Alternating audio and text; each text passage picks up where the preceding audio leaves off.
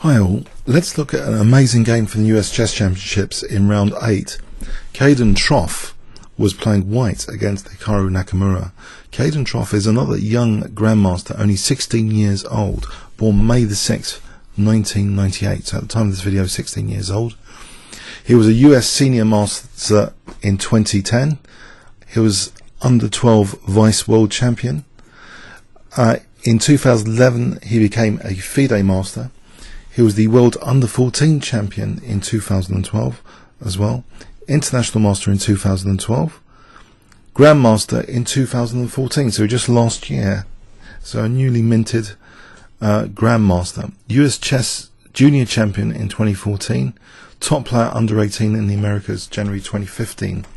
So let's see what KAYDEN could do against Super Grandmaster Hikaru Nakamura. D4, and we enter into, after knight f6, c4, e6, what seems to be promising to be a solid opening, like maybe a queen's engine, but there's different ways of playing this as black. A very solid approach would be d5, queen's engine territory, or bogo b6 or bishop b4 check. Those are those kind of queen's engine, bogo engine type systems. But with c5, this is a statement inviting a transposition into the modern Benoni, which is a kind of controversial opening. It had its heyday in the 60s and 70s, and it was actually used quite frequently by Mikhail Tal, who I consider stylistically to be very similar to Nakamura. Nakamura is like a modern Mikhail Tal, so it's interesting how the new can kind of use the weapons of the old when they're the same sort of style of play. So Nakamura, he's going to be on the lookout for dynamic plans and fantastic sacrifices. So let's see. D5, the invitation is accepted to go into a Benoni structure. So in this structure, black has a queenside pawn majority, pressure on this E file. This D6 can be a weakness though. Often white is maneuvering like this to target that D6 pawn. So it's a double-edged opening. Knight C3, G6. And white chooses now the fianchetto variation, G3. So both sides fianchetto their bishops and then castle. Rook e8, and here the old school method, tried and tested, is knight d2 in this position to head for c4 to start hitting that d6 pawn. But white plays rook e1. This is a slightly less popular approach. Rook e1. We see a6. Black can't be allowed with a6 to carry on with b5. That would be getting more control potentially over like the e4 square. So the standard clampdown is just to play a4 here. Knight bd7, e4, and now we see this move knight g4.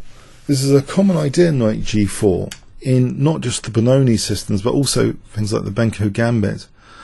Often it's nice to try and improve black's dart square control to get rid of this f3 knight if that can be exchanged off, but also tactically c4 and queen b6 immediately.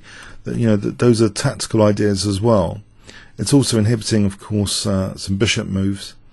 So white here plays knight d2, actually challenging that knight, and potentially, of course, there's knight c4 to hit d6 here. So dual purpose.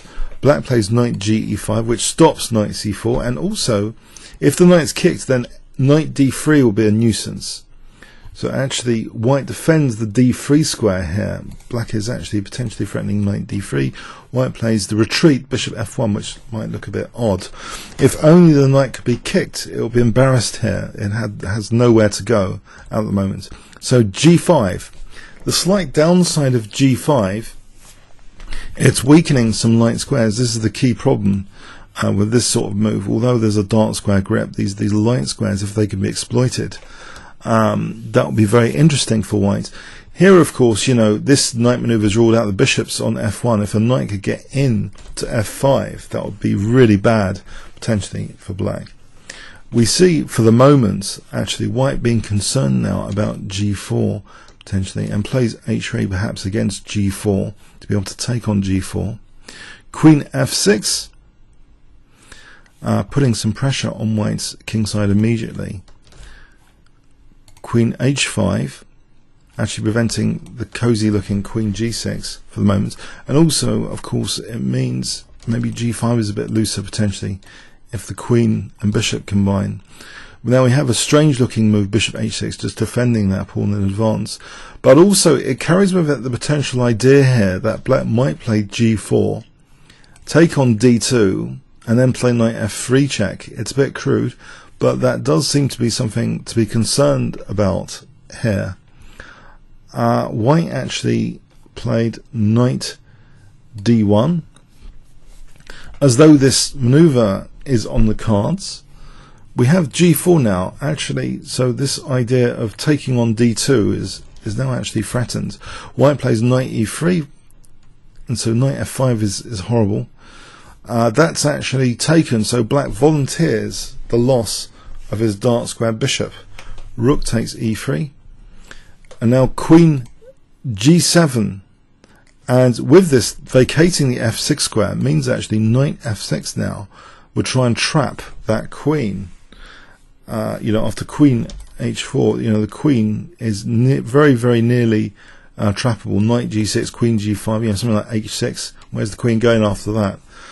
So we see here the queen actually being given an emergency escape route with h takes g4. The queen can now glide back like this if needed. Knight takes g4, attacking the rook. The rook moves to c3 here. Knight df6 hitting the queen, and the queen goes to h1, protecting e4, and this is a pressure point, of course. For the moment, Nakamura seems to have a very active position, very active, aggressive, but has he committed a cardinal sin here of giving up his dark square bishop? It doesn't seem in this particular position that White's coordination is particularly strong. That seems to be a striking aspect of the young grandmasters that Nakamura has faced. It seems their piece coordination seems a little bit suspect here. You've got bishops still on the back row, rooks that don't seem to be particularly great, and Nakamura's rooks are ready to roll here, coordinating with the other pieces. So we see rook e5 ready to roll with rook h5, and seemingly some pressure points here around White's king are emerging. Queen f3 was played in advance of that. Bishop d7 now, and it has a slight symptom, bishop d7, a slight issue here, that this bishop and rook might actually coordinate here. If White played rook b3, this might be an interesting test of black's resources. And I think after the game Nakamura was a bit concerned about this position. For example, you can imagine, rook b8 here, there's bishop takes a6. Now rook b3 wasn't played. This seems a classic weakness of the last move. But it turns out, black here can possibly just go for an attack. And there's a spectacular line, an engine line I'd like to show you. Queen g6, so offering b7, rook h5, and you might think, where's black going with this? Rook a3, we have rook e8, and say a move like this. This is interesting. Rook here then drops a4, so say a5, and there's a very interesting resource. If we have this position where black's sacking this b pawn, black has a phenomenal resource here which demonstrates that e-file pressure of the Benoni a little bit. Bishop f5, and if e takes, rook takes f5, you can see that f2 is weak. The rook and knight might be coordinating on f2 here, and this position is actually very, very good for black. With rook e1 coming, there's going to be huge pressure on white. So it shows black's position is not without resources, even if b7 was attacked. That seems to be, some commentators indicating this might be an idea, but black seems to be in good shape anyway here.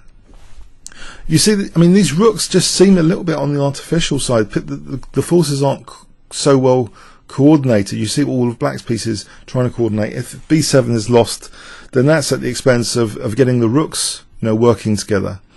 So, but it wasn't actually played here. We see queen d3 being played. Queen h6 with not so subtle threat of queen h2 checkmate. Bishop g2 to parry that to give the king f1. But this is really dangerous now after king f1. and actually a really crushing move is played in this position. Very well calculated, very incisive. The sort of move we'll be kicking ourselves in our own games quite often. Why didn't we play it? Why didn't we calculate it? So if I give you 5 seconds here, what would you play in this position? So starting from now.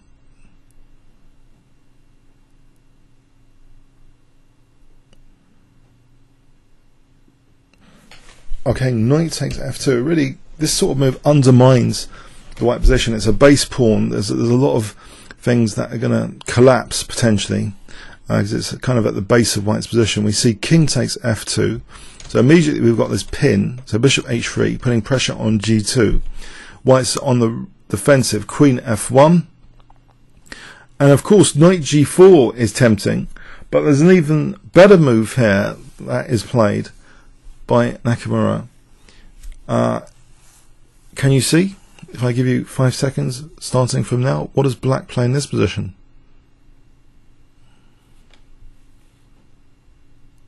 Rook takes e4. This is really dangerous. Black can just double up rooks. And, you know, like in the previous round, Nakamura's rooks compared to his opponent's rooks are absolutely fantastically coordinated here. And against white's king, we see white in a very bad state here. He plays knight takes e4. After knight takes e4 check, king e3, bishop takes g2 with tempo on the queen, protecting the knight as well.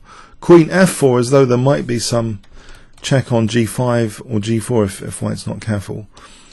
But yeah, black does risk that now with knight takes c3. He's winning some material. He's going to be playing rook e8 soon. We see this check, but black doesn't have to play king h8. Like in a previous game, Nakamura can escape any perpetual checks. King f8.